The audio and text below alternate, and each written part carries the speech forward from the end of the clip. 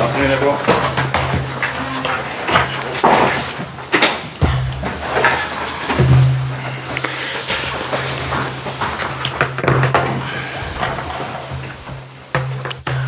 Just do the usual reminders for the cameras at the back. We're doing two sections. The first one's for immediate use, the second one for 10:30 this evening. Jamie, we'll start with you for Sky Sports when you're ready. Thanks, Jordan. Afternoon, Nathan. Afternoon. Sure you had a good night's sleep last night after that performance. The key really is trying to bottle that kind of performance and take it into the league, isn't it? Well, look, it's about keeping consistency really in your performance, whether that's cup, league, or whatever. Because the two cup wins have been against Premier League sides anyway, so it's equivalent to Premier League games. I know probably the feel is slightly different, but the levels of games have been Premier League games. So it's about continuity of performance. That's all we're looking for now. Is it a mental thing? Is it the fact that you went into both those cup games with the shackles off, if you like, and it freed you up, or can you play that way in the league as well? Well, we're going to try to play that way because it's what we've been building for. We did it not to the extent that we did at Palace, and well, the Fulham performance was level to the Palace performance. Really, it's just we didn't concede silly goals and we took chances. Whereas against Man City last night, it was a complete performance. So the performance has been building really. So it's not something that's just categorically happened in the cup. What was quite clear in your press conference last night was that you've taken a lot of this criticism very personally in recent weeks. Do you think you need to develop a thicker skin and ignore some of the criticism? Is that going to... I have ignored everything really, and I don't want it to be a big issue because some of it's justified, some of it's not. I took umbrance to one thing really, not the general level. If people when you're in the public eye and when you do a job like managers do, you're going to get criticism regardless of what you do at every level, you know. So it's something. So it's nothing to do with thick skin or not. I think I've held myself with real dignity in terms of recent weeks and hopefully now coming through it. Is it difficult to block out though some of that?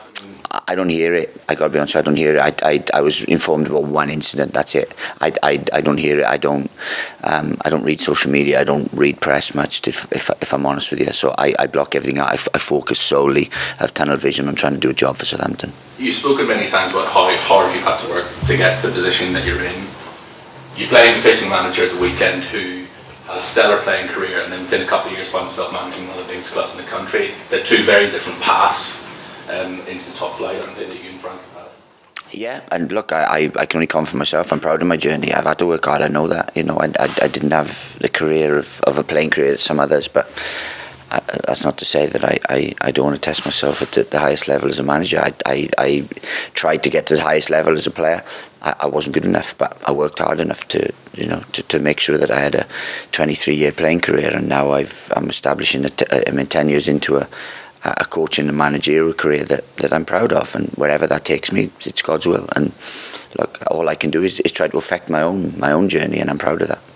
Would you ever look at the likes of Frank Lampard, for example, when you were at Luton, and thought it's not fair things come so easily to some people, whereas the rest of us have to fight hard to get those positions? Everyone would have had to earn it. They don't just give it. You have had to show some qualities. My first forage into coaching was when I was at Yeovil and I was player assistant manager. Now someone would have thought, well, he's never done a coaching job. Why? It was because I was in that position and they saw something in me. Frank's first job was a wonderful job at Derby. I played against his, I managed against his Derby side. So I never ever look at anyone else's career, and that's the thing I took umbrance to. I'd focus on my own. I never comment about another manager, never comment about someone higher, lower level than I do. I focus on my own job and I try to keep myself to myself, and that's the way you got to. So I'd never comment about Frank Lampard because he's a real good guy and has had a wonderful career. Just one final one from me. Charlie Alcarez, is he available this weekend? Is everything, all the paperwork done and everything? It should be. So we're just waiting visa things and stuff like that. But yeah, we hopefully is. Thank you very much, Chris. Hi. Do you think the timing of your arrival in the Premier League as a manager has put more pressure on you in terms of Unai Emery coming back, De Zerbi coming back around a similar time with that European experience? Do you think that's kind of cast a bit more pressure on yourself? No, I think you come in as a manager, you have to get results, regardless of where you've come from. You've got to get results, and that's the be all and end all. So wherever you've come from, if you don't get results, you get criticism. And at the minute, take the Liverpool game out of it, 'cause I had one day. I'm at 50% win ratio at the minute. You know, I've lost to 3 Premier League games, won all the cup games. So I've won 3, lost 3. So I need to improve my ratio in the Premier League, and if I can do that, then I'm sure the criticism will stop. Last night was obviously great for morale for everyone, but on Saturday there's going to be 2 sets of fans that are quite unhappy. How are you going to deal with that at Goodison Park? You're very negative questions. I mean, to be honest with you, you know, let's focus on the levels of performance that we are doing. I can't comment on Frank Lampard or comment on Everton Football Club. What I can comment on is Southampton Football Club, and we have a wonderful club here. Yep, they're a little bit disgruntled, but hopefully we're changing perceptions. Now, given time, we will change perceptions, and that's all it is. So I can't comment on Merseyside fans or anyone else too, and I'm not concerned about their fans. I'm only concerned about myself. So you know, I am positive. When? Brighton fans. Oh, okay. I've had several dealings with you before.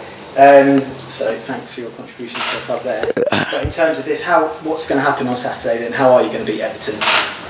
Well, apart from crystal ball, we're going to prepare a team that's going to go up there to win a football game.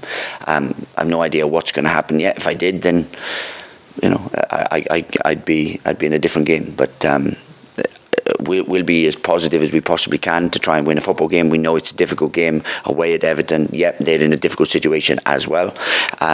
So look, we've just got to concentrate on ourselves. That's all I can do. All I can do is prepare Southampton Football Club to try and win a football game. I've tried to do that in the 6 games I've taken charge of. I've said I've been successful in 3 of them, not successful in the other 3. So hopefully I can start getting above the 50% line. Thank you very much. Nathan, I know you can't comment on Everton and stuff, but looking ahead to the game, thinking it's probably maybe good you're away from home, because the pressure on Everton in front of their home fans at that sort of church of Goodison Park is enormous at the moment, and I can't help thinking how important the first 20 minutes is for your guys to start quick and put pressure on them. Well, again, look, I can't comment on Goodison Park or anything. All I'll do is prepare a team to go out and try and win a game for Southampton Football Club.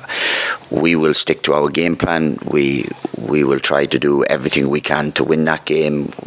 Everything we do tactically will remain in-house, but I think we're evolving tactically. I really do, and as I said, I'm looking forward to the game. But it's psychologically important. It's psychological as to get right as much as the physical side of it or the tactical side of it. I mean, that's both teams near the bottom. So there's you know, it's 4-pronged when you go into games like this, and you have to be right physically, you have to be right mentally, tactically, and physically. You have to be right. And you know, we've had a game. They've had the luxury of not having a game this week, but that probably could be a real mental uplift for us, which you know, could defy the physical outlay which we did last night. But look, we'll have to wait and see. And at 5 o'clock on Saturday, we'll have a clearer picture. How much difference has a week made? The fruition, to see the fruits of your labour come to fruition in 2 matches, to go into this weekend, because there's intangibles, aren't there, like confidence and belief the players have. It's been a big lift, hasn't it? Look, absolutely, it is a big lift, but you know, momentum can only be built in time. Structure and real sort of spirit and everything can only be built in time. It is no magic dust. There's no sprinkle in there that suddenly everything's right overnight. It doesn't happen. But I just hope people see that there is structure, there is fruition, there is better performances, and week in, week out we are improving. And then we've got 20 games. So the important thing is not where we are now. It's the important thing is where we are on 28th to 29th of May. That's the big thing. And I'm sure, because pretty much everywhere I've been, as a player, coach, manager, there has been an improvement in players, teams that I've been in charge of. So, look, all I can say is if I'm given time and given the benefit of the doubt, I'm insanely confident that we will be better. Just finally from me, Romeo Lavia, slightly worried about seeing him go off last night. How is he? It's preempted. 60 minutes was what he did. If we wanted, you know, we could have played him for 90, then we could have lost him for the weekend. But with doing that and using the squad and being really sort of fluid and tactically aware, that we were able to do that and bring him off after giving him 60 minutes. We were able to give Miroslav Orsic a little run out, which would have done him, you know, the world of good, and able to look after a few players as well. So look, it was a good night all around there, because we were able to use the squad and come through a really, really tough game. Good news, thank you. Okay, we'll move on to the section for 10:30 this evening. Start with you, Jacob.